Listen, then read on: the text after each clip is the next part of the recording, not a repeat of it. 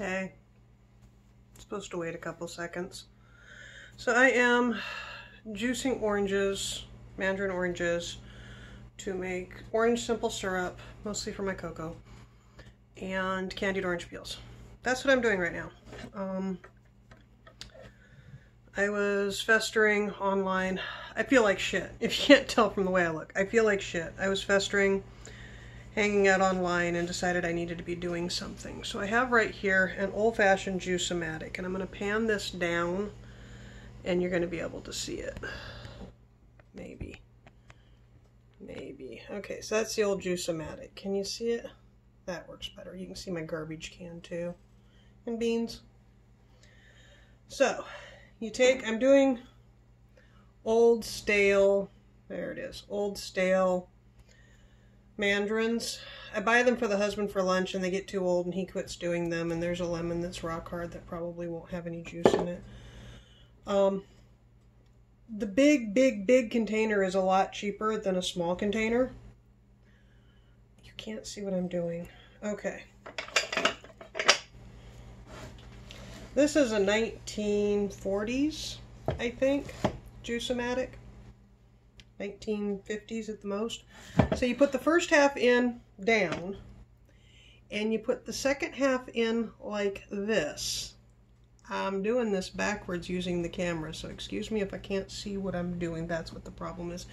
It has the little stem thing still in place. Okay, so you put this one here, and you come down until it kind of sits, and then you juice. Now, a lot of people when they juice only do one half at a time, and it's not designed for that. It doesn't have enough tolerances unless it's a giant huge grapefruit. You're not going to get all the juice. And you come like that, and see how it used the other side to squish. Now, if you only want to do one at a time, you can only do one at a time. You're not going to get all the juice out. But more specifically, put it in like this. Everything in Hollywood teaches us to put it like this and grind it because the manuals, that's what you do. That's not what you do with a machine. Put it in like that, juice, and you're going to see that it doesn't get nearly as much juice. I don't know if you can tell or not, but this one has a lot more flesh left, and this one's a lot drier. Anyway, blah, blah, blah. Like I said, I was online being festery and decided that I needed to be doing something. So, this is what I do with my day. I concoct things to do. That's not true. So now that one's a lot drier. That's the one that I put in first. And that one's a lot drier, except some of the edges. These are old enough that they're halfway to fermented. And fermented is better. Halfway to fermented is better than fresh. It really is. It tastes better in a syrup. It tastes better in a syrup. Anyway, so I have half of a cinnamon stick and half a pot of water simmering on the stovetop, and I'm going to, when the cinnamon has given up all of its flavor, I'm going to throw a cup or two of sugar into it, and that would be cinnamon simple syrup right there. Once it has the right flavor and consistency, I'm going to stir it into the orange juice. I'm not going to get the orange juice that hot. And then it goes in their fridge and it'll get consumed within 3 or 4 days. There's still a little bit of cranberry in the fridge from making cranberry syrup last week, because the husband's been, he's been drinking these instead of the homemade cranberry syrup. These, by the way, are yummy. Very yummy. And they make amazing wine cooler-y type drinks.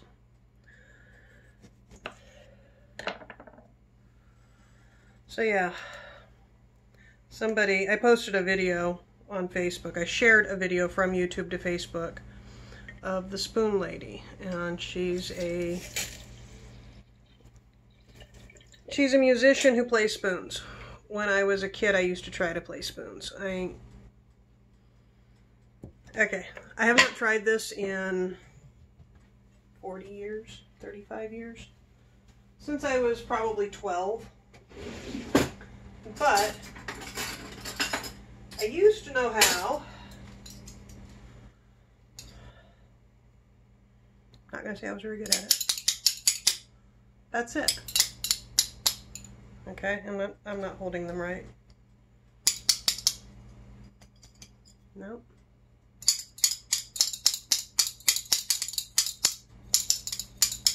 These aren't tuned. I have all the rhythm of a dyslexic goose. I have no rhythm. I can't hold a beat. I can't keep the beat unless there's music already going.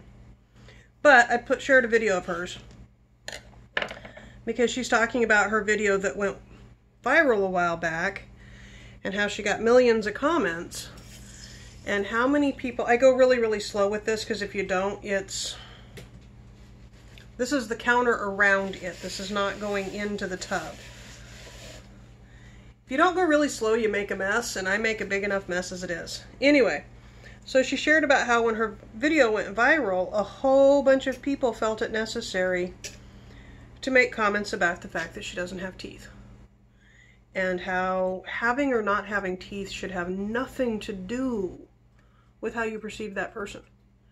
Because humans aren't designed to keep their teeth.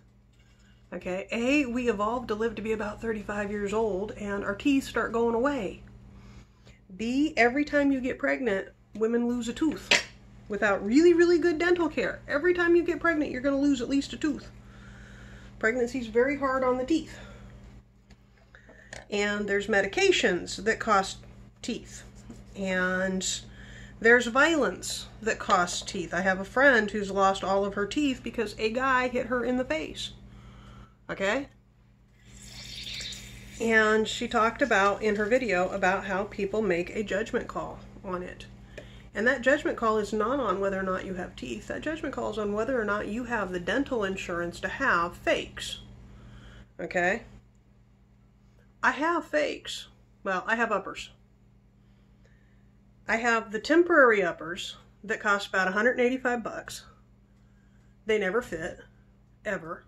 I went back dozens of times, was told that I was being too sensitive. I busted a tooth because they didn't fit. I wore them anyway. I busted another tooth because they don't fit. I took a Dremel drill to them and I made them fit a little bit better. I have a pair of visual teeth, and when I go out, I will put those teeth in. But I don't see a reason to put those teeth in for a video. In all honesty, they're uncomfortable, they don't fit, they're annoying, and I lisp when I wear them. I can't eat with them in. I have to take them out at restaurants, you know, politely. And then don't smile at anybody because, you know, you don't have your teeth in. Yeah. People who have good insurance do not understand not having good insurance. There was a guy at my last corporate job who got fake teeth, and he was like, oh, just go back in and make them fix them. Like, I went back in, they said they're done. This is what they gave me, and if I want anything else, I have to take it to a different dentist out of system, and it's going to cost me $600 to $800. Oh, no, mine were completely included. Dude, you've got Blue Cross through your wife's insurance. Yeah, they're included. I'm happy for you. They're not included for me. Okay, for me, I get one sizing, and I get one secondary follow-up, and that's all I get. Okay? Now, Michael has Portland insurance, which we haven't used yet, except for a few medical things for me, and his surgery. Okay, we have used it. We haven't gotten onto a maintenance schedule, you know, where you're going in regularly kind of shit. And we haven't done anything dental yet because we don't have the room in the budget. And that's one of the things that's always hurt about insurance. Okay? Anytime we've ever had insurance, we've never had the money for the copays. just to use dental with his insurance as near as I can figure, and you know, it's always different when you go in. You think you have it figured out, you go in and it's different. But our copay is $40, which means every time you go to the dentist, it's $40. The initial appointment is covered. You know, all those initial x-rays and, ooh, that cup is full. That was almost a disaster. So it just keeps filling up, and if I'd have squeezed one more, it just would have overflowed. Okay, so I have my water and my sugar there, and I'm not putting this orange juice into that until the last minute. So, I need to strain this. Bets I can do this without making a huge mess. Because, you know. Anyway, as near as I can tell, it's $40 for the copay and the initial visit is covered. That's fine. But reading through everything, it looks like basic drill and fill is $60. Well, that's only a $20 savings off of doing it without insurance. $20 to $30 savings. But it is a $20 to $30 savings. Gas is not covered, nitrous. I am dental phobic. It's one of the few phobias I actually have. People think that I'm phobic about a lot of things. And it's like, I'm not phobic, I'm averse. I just don't want to bother. But I am dental phobic, and going into a dentist's office is a panic attack, and I take Valium for that. And I like gas because it knocks me out and I don't have to think about it. But more importantly, when we talk about knocks out, any dentist who pokes around in my mouth for 3.5 minutes refers me to an oral surgeon. Because I had the shattered jaw. You can see the difference in the jaw, okay? Because my teeth are weird.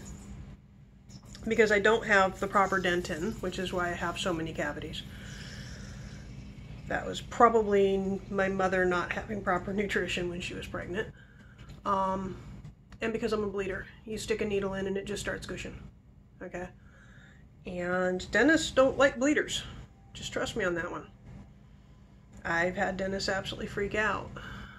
I've had some amazingly bad dental experiences. We'll just put it that way.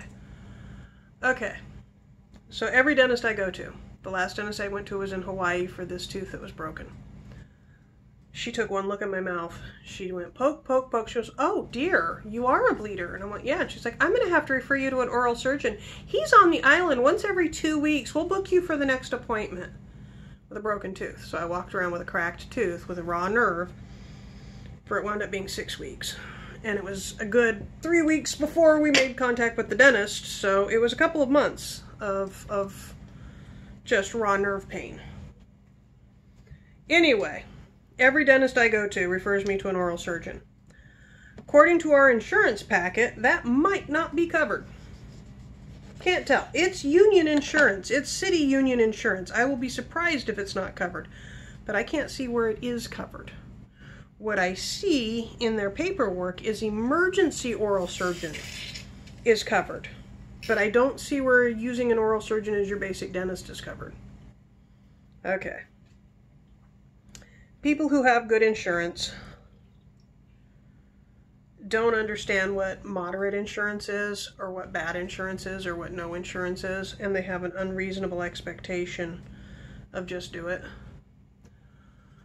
Especially the older generation who's always had good insurance, who's always had access. They've never gone 5 years with nothing. Okay? They don't understand. They don't have a process. A mental process for understanding. Anyway, so I shared her video on teeth, on why does it matter, on societal expectations, blah, blah, blah.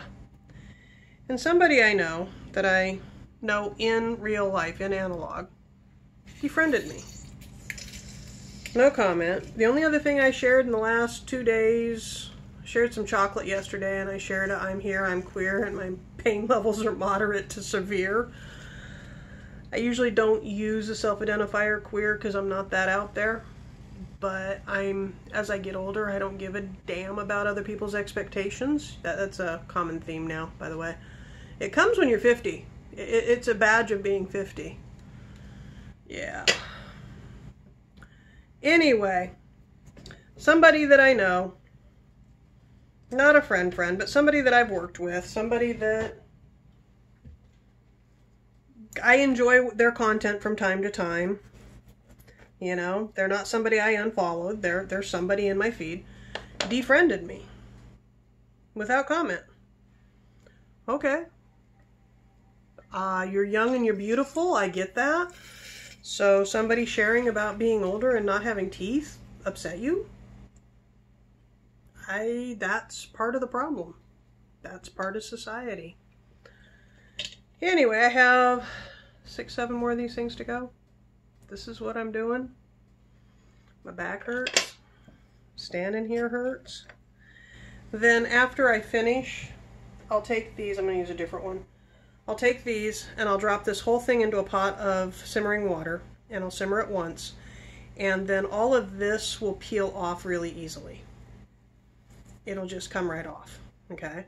And then I'll simmer this another time. When making candied orange peels, it's best to simmer 3 times. 4 times is not excessive. And it's just to put it in, let it set for a minute, take it out. Put it in, let it change the water, reboil the water.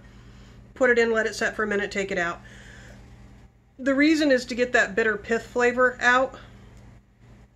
And these are incredibly thin skinned, so they'll make good candied orange peels. And then I'll simmer them in sugar water.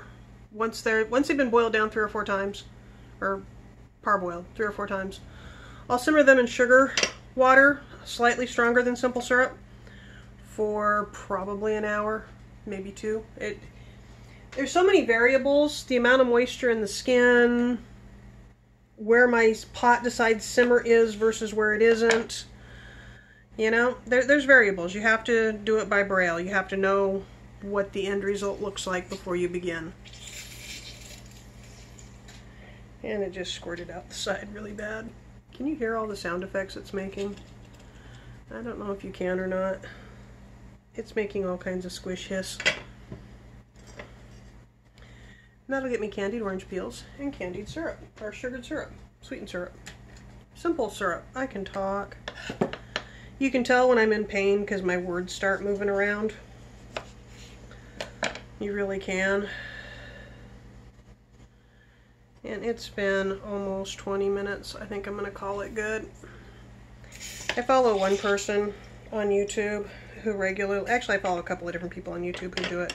They regularly post hour-and-a-half long videos, and they have followers that follow their hour-and-a-half long videos. If you want longer videos, let me know in the comments. If you want shorter videos, let me know in the comments. Tell me what you think about the length of the video in the comments. Yeah.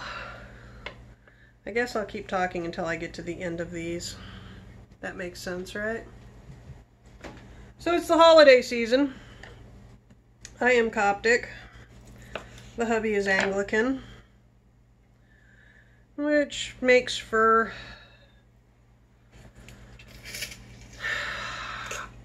Santa Day is in December.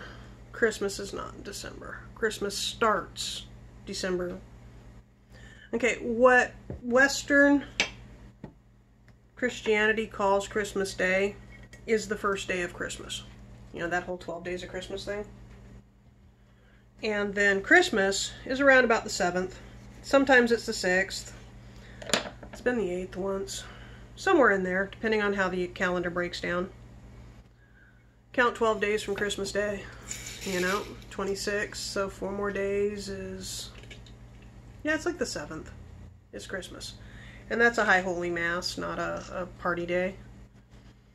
If you know anybody who's Orthodox or Coptic, any of the Orthodoxes, I believe. I'm not positive because I'm not any of the Orthodoxes. I'm non-Orthodox, Tawahedo, Coptic.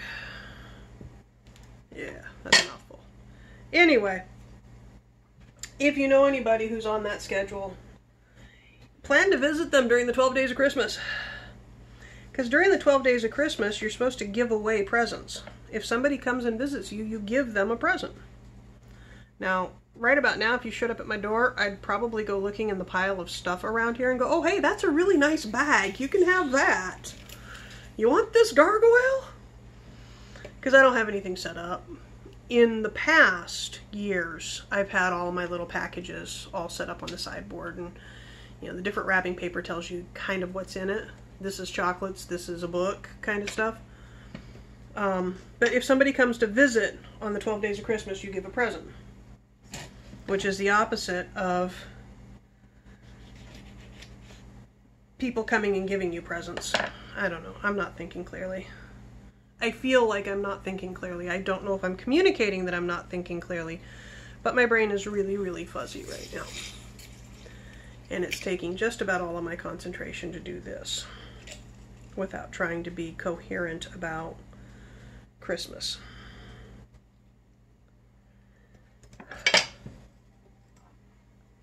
I have in the past done the whole Feast of the Nativity, which is a 40-day fast of the Nativity, which is a 40-day fast, like Lent. Coptics have 3 periods during the year where they do a 40-day fast. That, lemon. I don't think that's good. I don't know. Yeah, you can see the brown tones. I don't think that's good. So that was 1 lemon that went to waste because it didn't get got to in time. This is a mess that I'll have to clean up later. I've got to wash this now. I'll do it as soon as I turn off the camera. I've got to wash my hands before I can touch the camera, so I'm washing the knife. You can see my butt. I'm wearing a skirt today. I wear a skirt as a house coat. This is a high carbon steel knife, and if I leave the acid on it for even 10 minutes, it'll start to rust. I use a lot of these. Hold on, let me dry my hands. They are my favorite knives. If you find them at a thrift store or a garage sale for under a couple of bucks, grab them. They're amazing knives. I also have a really nice knife set, but they're the blocks right there. But these are high carbon, and you have to get the acid off. So now it's clean, and now I can push the button. Anyway, this was really more rambly than I intended. So it says 22 minutes. I didn't talk nearly as long as I thought either. Anyway, that was my rant on teeth. That was me juicing some oranges to make orange-aide. Oh, here's one for you. Sunny Delight. Everybody likes Sunny Delight, right? Sunny Delight is orange-aide. Like lemonade. Okay, people are like, that's not real orange juice. Well, of course it's not. It's orange-aide. Okay, and when you make lemonade, for every cup of juice, you put in a cup of sugar and 2 cups of water. Maybe 3. For orange-aide, for every cup of juice, I poured it on the floor. I missed. I don't know if that showed up on camera or not, but I have a big mess that I have to clean up now. Luckily, my sock absorbed most of it. Anyway, Sunny Delight is orange-aide. And for every cup of orange juice, you put in a cup of sugar and 2 to 3 cups of water, and you have Sunny Delight using mandarin oranges. That's exactly the flavor of Sunny Delight. Maybe a little lemon if you want. Mountain Dew is tangerines with a hint of grapefruit, but mostly tangerines. Anyway, that's your not quite useless trivia of the day. I'll talk to you later. Bye-bye.